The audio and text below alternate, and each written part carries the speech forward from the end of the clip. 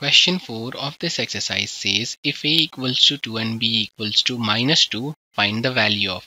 So basically we'll have to put the value of a and b in the given expression and we have to find the value. Now let's take the first expression that is given. So that is a square plus b square. Let's put the value of a and b. So it will become 2 square plus -2 square. So 2 square is basically 2 into 2, which is 4. And -2 square is basically -2 into -2, that is +4. So it will be 8.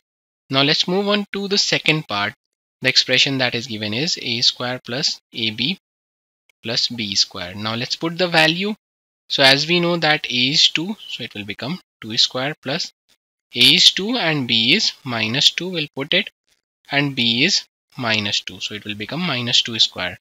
And as we know that 2 square is 4. 2 into -2 will become -4, and -2 square is +4. So it will become 4.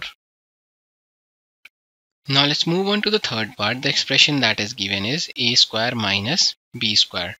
So it will be 2 square minus -2 square. So 2 square is basically 4 and -2 square is basically 4 as well. So it will be 4 minus 4, which is same as 0.